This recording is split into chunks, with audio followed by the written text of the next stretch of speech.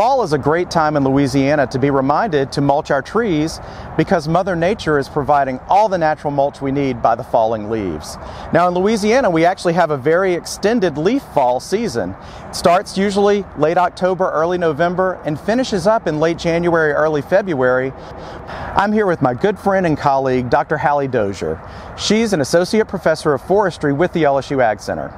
So Hallie, can you please tell us some of the most important reasons why we need to mulch our trees? It's adding organic matter to the soil, which is really important for soil health. Soil health is important for root health and tree health.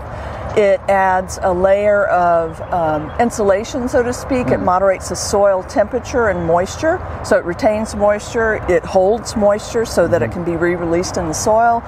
It is a great way to prevent having to mow or weed eat right up against the base of the tree, so it's kind of like a protection zone. And for some people it's very aesthetic. They like the look. I like the idea that you're adding organic matter to the soil, because typically in our home gardens we just scrape it away, bag it, and throw it away over and over and over, and that's not how trees grow in nature. So we're mimicking nature by adding mulch to the ground. Gotcha. You have a lot of choices when it comes to mulch material.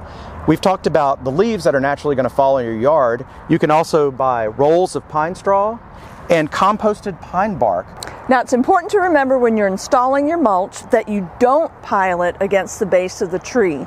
The root collar is where the tree goes into the ground, and that area of the tree needs exchange of oxygen. So don't pile it, go as wide as you can, 2 to 4 inches deep. That's what you need to do. For Get It Growing, I'm Jason Stagg with Dr. Hallie Dozier with the LSU AgCenter.